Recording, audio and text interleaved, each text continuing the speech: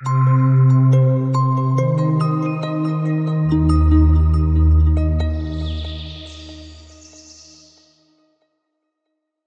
Jerome Osentowski from the Central Rocky Mountain Permaculture at 7,200 feet in central Colorado. We have an acre of edible landscaping and 5,000 square foot of greenhouses, which are mostly in forest gardening now.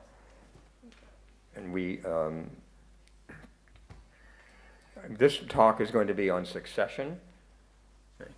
So I've had the privilege to walk on Basalt Mountain, which is in my backyard, for about 45 years. And it's pretty much undeveloped. And I get to look at all the ecosystems and all the systems and the natural forest guilds that are there. And what I've discovered is it's actually just a pile of rocks with a thin veneer of vegetation. And as you can see, this scree, the lichen is eating away on the rocks, and a few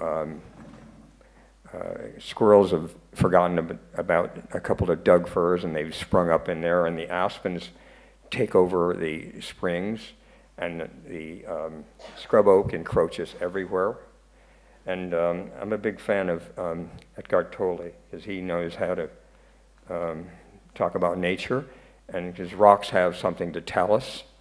And so we take a lot of time out for hugging rocks and walking through the sage and doing aromatic therapy, and I'm sure the deer do that too, and take a nibble here and there for parasites. And my favorite place is in the aspen groves. And this is where we really get our inspiration for forest gardening. This is where we look at the models of how the natural world grows and what the combinations are and how they interrelate and how they cooperate.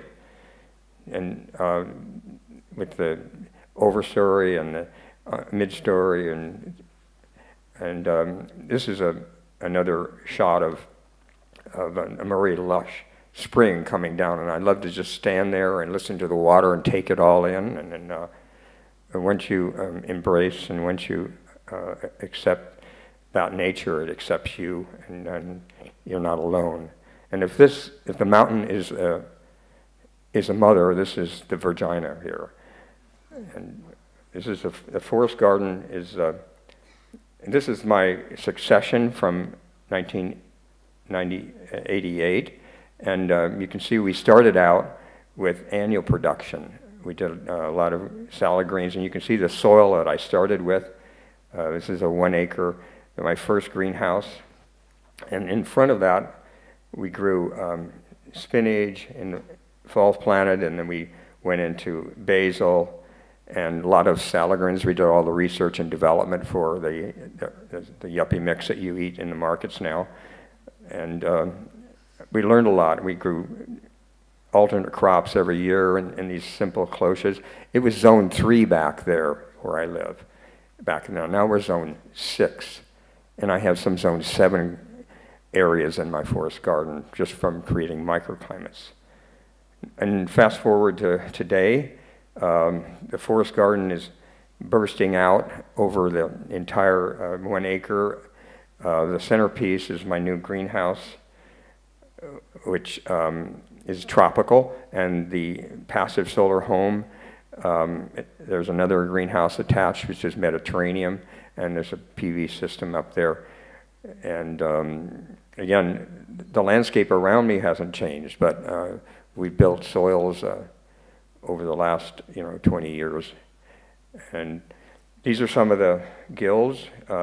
Every terrace has a different guild, and there's an overstory, a midstory, understory, medicinal plants, perennial vegetables, some annuals, hollyhocks for bringing in the bees. This is our Mediterranean greenhouse, and in front of that we plant insectivorous plants and medicinal plants to bring in the pollinators to go inside the greenhouse. And on the east side, we have 4 different grapes trellised up, and they spill over in the greenhouse. And on the right side is all the forest garden gills, and they spill over to the fence line and all the way down over the fence, down an 80-foot ravine down into the spring. So there's a lot of abundance, and we just can't. We actually had to use machetes this year to get in and clear out some of the things. It's like you would in the tropics, and this is at 7,200 feet. Inside the forest garden is a fig forest, or inside the Mana greenhouse is a fig forest, and we get 5 months of figs, and the figs intercept the solar radiation, so there's no cooling problems for the solar house and the greenhouse, and we get 50 figs to propagate every year from this. So the fig tree is a better solar collector than the PVs on the roof, because they're only 30% efficient. I think this is about 300% efficient in collecting the solar radiation. We have a small pond, which creates another microclimate. The ducks are swimming in their dinner of duckweed, and on the other side, that's the zone 7, where the sun in the spring hits the water, reflects up, and you get double sun on the rocks. And so I have all these exotic plants over there that I can't grow in the other places in the greenhouse or in the forest garden. And there's a pinyon tree that has that's used as a trellis there, and the grapes are all the way to the top of the pinyon tree. We have 25 different varieties of grapes. So it's a very lush landscape, and we can use slope to our advantage. We don't have to worry about shade because we use stacking. And the rocks create microclimates, like you mentioned. Every southern exposure is 300 miles south, so I'm already down in New Mexico to start with, right? And then we have all the medicinal herbs and ground covers, and sometimes you have a very special gift from a seedling tree. This is a seedling mulberry tree, and I call this basalt bliss because it's a 3-month production. We're still eating mulberries now, and there's a lot of green ones on there, white ones on. And I have 4 or 5 other mulberry trees, seedling ones, and they're scattered around the whole garden, and they're in different microclimates, so we get every fruits for about 4 months. Most of the time you have apricots, and in 2 weeks they're gone. But I have so many varieties, 20 varieties of apricots. They're in different microclimates. So I'll be eating apricots in another month from now, and we started in June. So cherries the same way. We have early, late, and middle season ones, and they're still on the tree. We're eating them when I left. Another gift from God, a plum peach cod, which came through off of a seed. And so it has a peach, plum, and an apricot taste. And this is just a seedling that I was going to pull up, and I forgot about it. It was off the side of the garden. I just left it there. So we have to trust in the seed.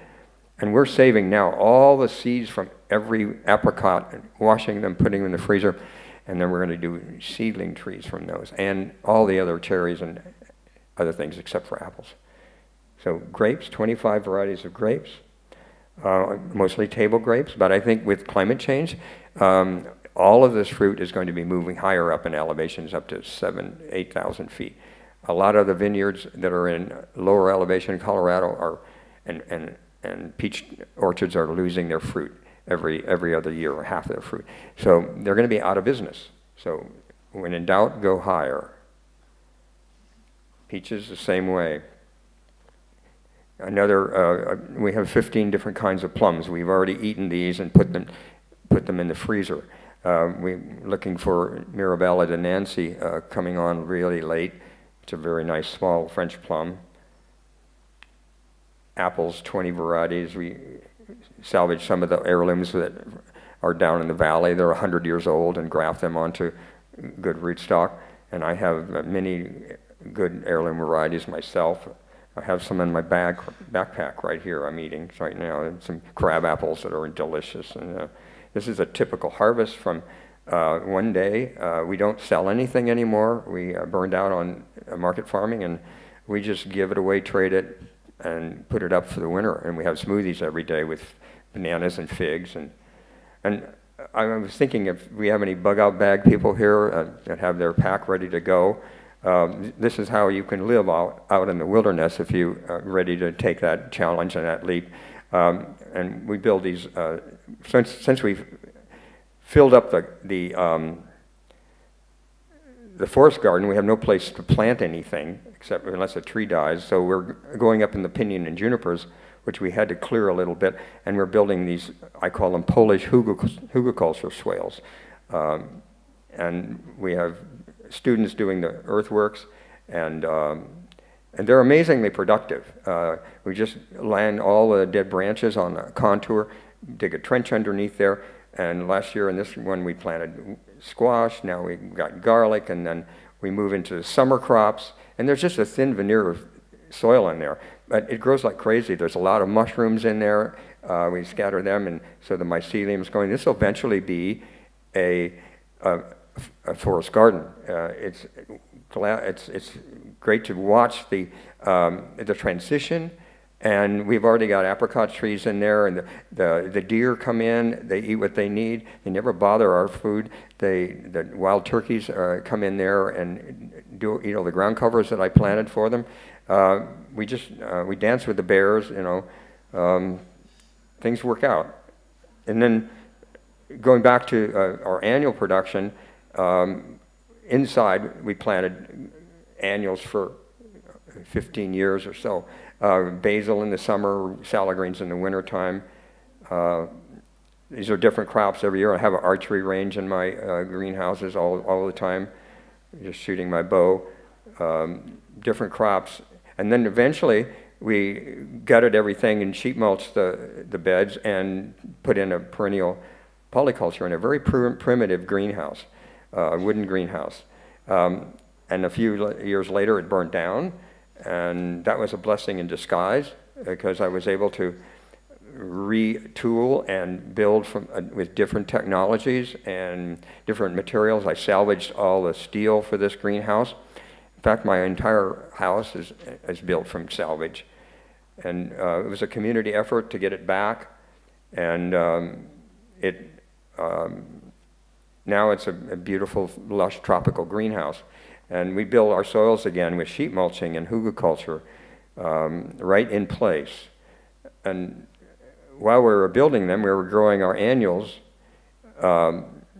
in 1 gallon pots, so we could immediately plant it and get into production and let the soils digest. On the left is basil, and then we have tomatoes and eggplants all the way. This is eventually going to be a tropical greenhouse, but in a few months later, on the west side, we planted our tropical perennial polycultures, all the pioneer species that you would plant in the tropics. And we planted an understory, a pulse crop of brassicas, favas, and stuff, so we got immediate crop harvest out of that while the perennials were, it only takes about less than a year for the entire thing to close the canopy. There's a sleeping platform in the corner. The way we heat these greenhouses is solar geothermal.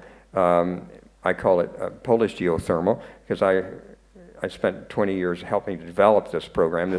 The tower in the back is the intake tower for the warm air in the greenhouse that we store in the soil, and we can bring it out at night. So it's very simple technology. You just bring in the warm, hot air into the soil, and that's your reservoir, and you bring it out with the same fan, the same direction.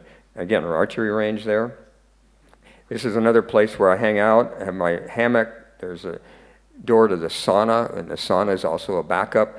The stones in here, the patio, the gabion wall are all thermal mass. There's lots of things that heat the greenhouse. We even put in a pallet stove. And this is eventually, on the east side, we left our annuals in there for a couple of years until we could sort out what we were going to actually do. And pretty soon it filled in. That's all passion fruit there that shades the patio so it doesn't overheat the greenhouse. So we don't have to cool the greenhouse in the summertime. We just rely on natural convection. And then there's the passion fruit eventually died out, and we replaced it with annual beans, which, again, succession. And now it's got pomegranate, papaya, nitrogen-fixing leucaena. with an understory of medicinal plants. So our pharmacy is down there on the ground, indoors and outdoors. There's brahmi, gonacola, ginger, spilanthes, and comfrey, all under the understory. So, and that, we have a business where we tincture and sell tinctures. The papayas on the left has cycled out mostly. The canopy closes in, but there's always room for changing everything else. On the north wall, we have all the business stuff. We have a GOT machine where we make 250 gallons of commercial compost tea, and aquaculture and aquaponics tank. That's also thermal mass, and there's in the pathway is a worm farm. We do all worm farmings there. On the other side of that is a tropical nursery. So there isn't 1 square foot in this place that's wasted. We've had many racks of bananas. It's nice when one of them comes up during a design course so people can actually harvest that. It takes three people to harvest that. All the animals recycle our carbon. We have ducks, rabbits, and chickens now. We bring in free carbon, cut and carry, weeds, comfrey, nitrogen fixing stuff, and we get brew from the granary, the spent grain from the brewery, so we have no animal costs, and they value add all that mulch, and it comes into our worm farms or goes out on our trees. We sell worms, worm castings, worms tea. From this, I started a business and invited a partner in. Michael Thompson's an architect, and now we do this on a commercial basis. I don't have the slides on here. This is our first commercial project. It's on a 600-acre ranch in Steamboat, and there's a big greenhouse like Phoenix, but much more expensive. They have many other smaller greenhouses, hoop houses for annual production, and there's an acre of forest garden there. And this is the SketchUp design of the beds with keyholes, and the aquaculture tanks there, and the trellises and the heating tubes in the back there that bring in the soil.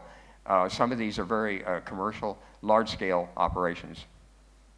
This is the inside of that, and it was planted with my plants the same time I planted in '09, and it's a lush tropical greenhouse now.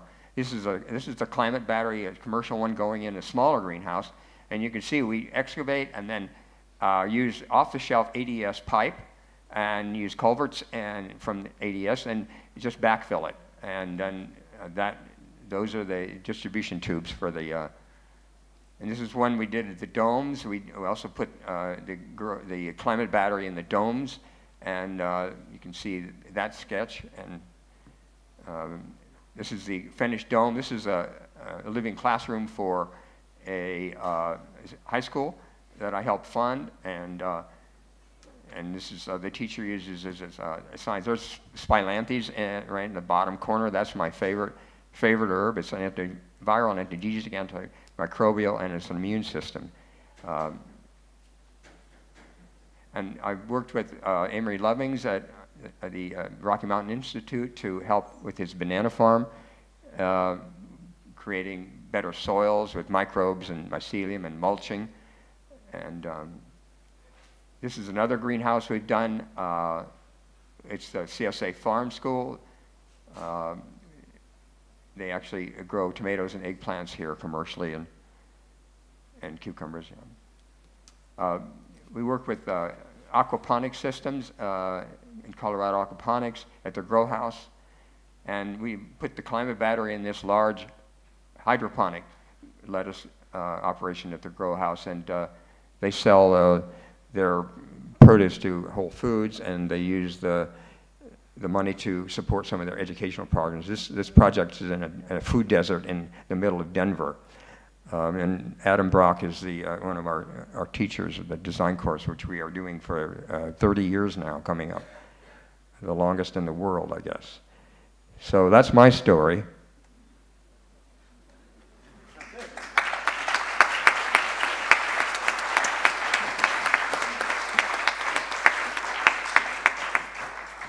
Wow, thank you very much, Jerome. That was just awesome. The bananas at 2,500 meters, you know, that's, yeah, something to aspire to. So I imagine there's a lot of questions. So who wants to start? Hello, I'm Anthony Melville from London. Could you explain a bit more about what a climate battery is? Okay. You know, people walk in my greenhouse and they say, oh, where's, you know, they actually ask me, where's the heat coming from for the climate? Do you have a boiler or something? And I take them outside and point at the sun. You know, you have a greenhouse, it gets very warm in there. You close the doors, it gets very warm. And so in the wintertime, we never open the doors. We just take that hot air and put it in the soil with fans, okay? Simple fans. Forget water, just simple, hot, warm air. And there's actually a phase change that happens when that warm, moist air hits the cool pipes down at 3 or 4 feet. And you get like an exponential amount of energy flashing. Just like when you freeze water or thaw it out, there's this massive energy exchange that it's not just arithmetic, it's geometric. So, does that answer your question? Take the warm air in the greenhouse, put it in the soil with simple fans. Thermostats, one kicks it on at 70 degrees, charges the soil all day long. One kicks it on at 50 degrees at night and discharges it the same direction, just taking a little bit of that 70-degree soil out and warming the air back again just for a few hours, right? It's not the only thing that heats the greenhouse. We have lots of insulation, we have thermal mass, we have saunas, we have pellet stoves. You know, we're almost net zero though. I mean, and with my PVs, everything is run off the grid pretty much. Can I ask a question related to this? My name is Vala from Iceland. So you have pipes underneath the soil. Yeah, you saw them. Yeah. Yeah, I saw them, and so then you put soil on top of that, and you blow the air, hot air, into the pipes. You're getting there. I'm getting there. Okay, but you have to let it out somewhere so that you push the cold air out. It just comes back out in the greenhouse. It goes in warm and wet, and it comes out cool and dry. And all that other stuff is in the soil. You're recirculating it's so the air. Simple. Okay, all right. I call it Polish geothermal because 25 years ago I did the second climate battery in the United States, and we built 25 or 30 or 40 of them already with my partner. So, and you can do it real simple with a garbage can, you know. We use barrels, you know, free barrels, and the pipe is, you know, 50 cents a foot. It's not simple. Anybody can do it. You can just sketch it out, and it's, you know, you saw what you know enough on that one slide to do a climate battery. Hi, I'm Hiltje from the Netherlands. Any more questions? Hello. Hi, I'm Hiltje from the Netherlands.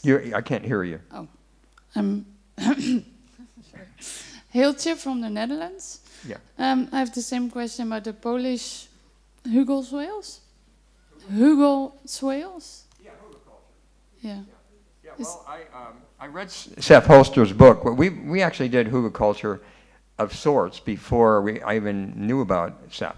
And right behind the pond, we stored and dumped for 20 years. We dumped big logs and boards that didn't have paint on them, and eventually we got around to, it was just a place to throw things, and eventually we got around to putting some subsoil on that, about a foot or so of it, and then we started sheet mulching on top of that and doing annual gardening, and now it's all forest gardening.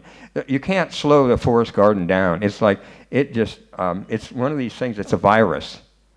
And you know that. It's just like, you know, we have it all, you know, you plant something, and it just keeps, you know. We have plum thickets. One of the nicest things about plums is that they will spread on their own. So you don't have to plant but one, and you have 12, and usually they're spaced properly. Did I answer your question? Yeah, I'm just wondering what is specific. I can't hear you. I was just wondering what is a specific Polish hugelculture? What's specific about it? What's specific? So it's just an ordinary hugelculture, but you're just calling it Okay, Polish. well, it's a variation on what what Seth does, okay? He uses tractors and buries big logs, and I do it in a simple way where even in our garden beds, if we're using pallets I'll throw branches this big, and anything I'm cutting, I'll throw it down at the bottom, okay? And then I'm starting to fill it up with anything, rotten manure, hay, anything, and leaves, and you're just building soil, and you throw some worms in there, and some mycelium, and forget about it. And in 2 years, I have this much in one greenhouse, this much of worm castings that I'm growing, you know. I didn't even show you that greenhouse. I have 5 of them. So, I mean, you can build soils in a few months. You know, 6 months, you're building a millennium of soil, what it would take to do. And forget composting. This is composting in place. And that's what nature does. Up in those aspens, trees fall down, they rot. Nobody goes up there and deadheads. Everything falls down, lays down, rots, comes back up again. It's just it's natural. So we got a grant to limb up an acre for fire protection. And I took those branches, mostly pinyon and juniper, laid them out on the contour. So I didn't want to burn them or chip them. I couldn't have the money. And then just dug a trench behind it. And that's why we made our Polish swales, okay? I can say that because I'm Polish, right? I'd love to go. I'm going to Europe next, and I'd love to go see what Seth's done, but I don't think I can get in. He's too high. He's a high roller, so it's really hard to get in to see his place. There's one little bit of permaculture myth busting. Sepp Holzer did not invent hugel beds, hugel culture. He's just very good at publicizing them. More questions? Yeah. Hi, I'm doing live streaming. I've got a question from Mul Farm in Kuwait, and they want to know what are your preventative measures or treatments for spread of diseases and pests in your greenhouse? Do you have any? Pest problems? Yeah. Yeah, we have all the pest problems, but we deal with them in natural ways. Because since we're mulching all the time, we have all kinds of shredders. And if you want to put a small lettuce seedling in there, forget it, it's gone. We play all kinds of tricks with them. We've had spider mites, but compost tea is probably the thing that cures most things. I've gone through the whole gamut of doing, you know, other kinds of biological sprays. And now, once the soil is, and that's outside in the garden, we all have no insect problems outside in the garden, never. I mean, now, there's not even any aphids showing up because we foliar feed it, and that kills everything and gives it a boost, you know. And we do that every month now, and we deep root with mycelium and compost tea. So if the tree's sick, you get that tree. We can do that on a commercial basis. Yeah, we've had lots of problems, but we always solve them. We've never been run out of a greenhouse. I can't get people to do the kind of gardening in greenhouses, even though we build a greenhouse for people and train the people. The annual gardening, unmulched gardening is so entrenched in the world with John Jevons and Elliot Coleman. I mean, bless their souls. They've, you know, done some great work. But, you know, that whole mentality of not mulching, being afraid of mulching, being afraid of embracing nature is so pervasive that people are going to have trouble with gardening and insect control. We bring in the insects as well. We open up our garden to lacewings. We sometimes have to introduce beneficials. But mostly, if you have lots of mulch and the soil is happy, the trees are happy, they're not going to be attacked by insects. And that's what we've learned over the 25 years. It's not that we don't have problems. We're not reacting to things, we are anticipating. That's the key, to anticipate. Hi, Jerome. Hello, Joan. I'm Christopher from Belize, and I love you so much. I have so much mad respect, crazy respect for you. You are a mad scientist, which is the highest accolades I could offer to anybody. The question I have for you is, what was the inspiration? How did you come up with this idea? Because you're working in one of the most challenging areas to do any farming, let alone, I live in the tropics, and I'm looking at the tropical sections of your greenhouse, and it looks pretty good. And so how did you come up with this? Well, I worked in the tropics too. I helped the Sandinistas do a 2-acre, I raised money to do a demonstration farm in the 90s up in the northern Nicaragua, and I traveled all over doing, tropical consulting and growing. So after the greenhouse burned down, I just wanted to do it properly. I wanted to take all the tropical plants that I know about and like to eat and grow them. And with the technology that we have, that we've developed, my partner and I, we can do it without fossil fuels. I mean, greenhouse companies are still building, shells that are glazed on all sides. They just plug in a gas heater and they forget about saving energy. But it's just, well, it's all the things we've learned in permaculture, right? All the things that we follow the principles. If you run everything you do through the principles, you'll come up with what I did. I think that's close to the answer that I have. Right, so there's one more question up there, and then we have to close, I'm afraid. Hi there, Annalise Horden, Permaculture College Australia and Gaia Craft.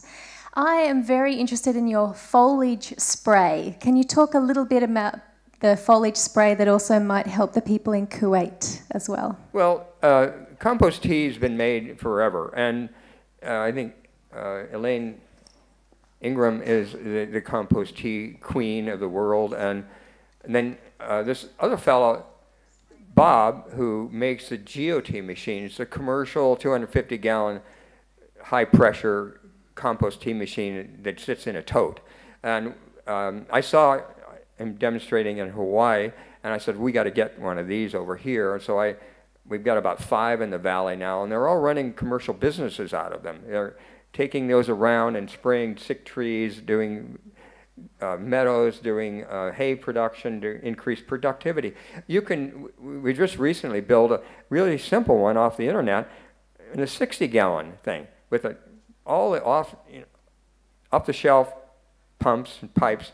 You can build a really simple one just by aerating. And then we use our good worm castings, and we use mycelium, humic acid, and some sweetener. You can use something to make it stick. There's one thing I couldn't remember right now that goes in there as well. Anyway, it's a brew, and you do it for 24 hours, and the microbes just explode geometrically, and that's what does the magic. Does that answer your question?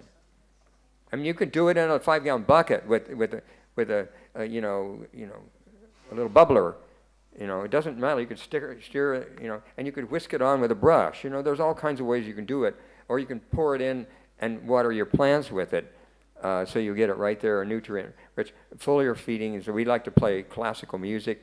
The stomatas open up in the greenhouse, and we're spraying it with high-pressure sprayers. And one of my citrus had a really bad black mold that was associated with aphids, and once I started really dosing that with compost tea, that mold would just wipe off and it's gone. And I have a key lime that has got about 300 or 400 limes on it right now, and it's been fruiting for about 4 years. I have 7 different citruses in the greenhouse right now that are fruiting, and 20 in my nursery, 25 or 30 in my nursery that I graft off to onto rootstock that I sell, dwarfing rootstock. So I have a citrus business because the citrus crop is going to go south in Florida, and you can get me your citrus from me. Me too. Thank you very much again, Jerome Osentowski.